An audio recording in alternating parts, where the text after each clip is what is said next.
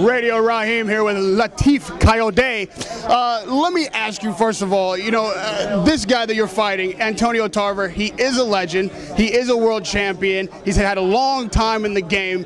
Do you respect him as a champion? Yeah, I respect him as a champion, but when I respect him as a champion, when somebody respects you as a champion, you need to respect it too. You hear me? When you don't respect the person as a champion, I'm a champion too. It's just like I never have a title. I'm a champion, I'm undefeated. So I took my respect from you. That's why I call you. Okay, let's do it. I think you say you got something. Okay, I got something too. Let's do it. Let's show the world who is the best between me and you. I don't have no respect for him. Everybody clapping hand now. I don't clap hand for him no more. So no respect. We fight June 12th. If this fight doesn't happen, I saw him in the store, on the Lakers store, I will fight him. We need to fight. Now, when you challenged him, Tarver was calling fights. He's a commentator on Showtime. You obviously took what you heard him saying about you personally. First of all, talk to me about when you heard that when you were sitting at home. When did it click? Like, I have to beat this guy. I got to fight this guy. You took it so personally. Talk to me about how that happened. I doesn't take the fight right away. Like I just want to fight him. I doesn't take it that way. He did it first time for my show boss. He did it like that too. I said, okay, maybe that's his job.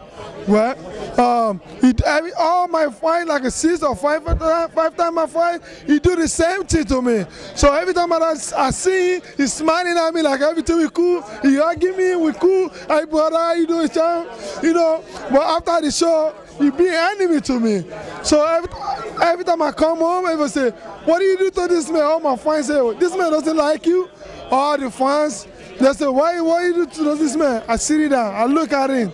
So he come back to fight, he went back, he go to heavyweight. The fight heavyweight, the fight is terrible, the fight is no good.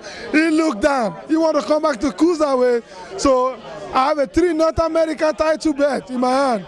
Nowhere you can go, you have to face me. If you want to come down to cruiserweight, I'm in top. So maybe that's why he's trying to say bad thing about me, so people can hate me or something like that. There are 3 people working within, 2 people working within, there are 3.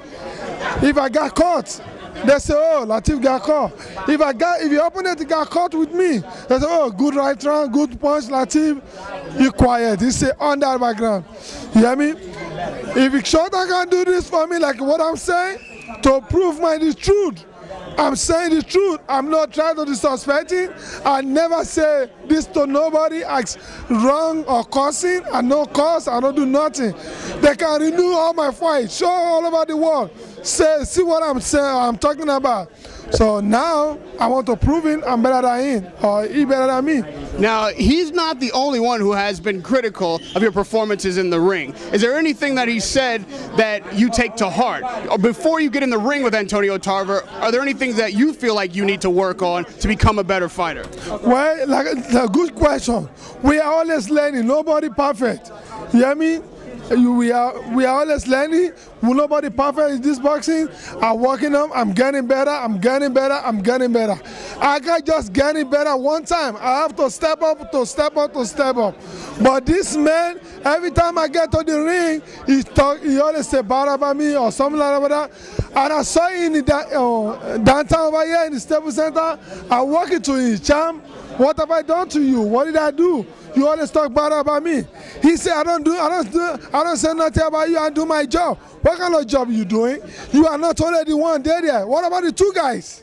Well, now you have a job to do on June 2nd. Talk to me about what's going to happen that night in the ring to prove to the world that you are indeed better than Antonio Tarver. Tell us what's going to happen. Well, what is going to happen on June 12th? He can handle what is going to happen on June 12th. You hear me? He thought he can handle it. He thought he still have a talent. He thought he still the same. He thought he's not.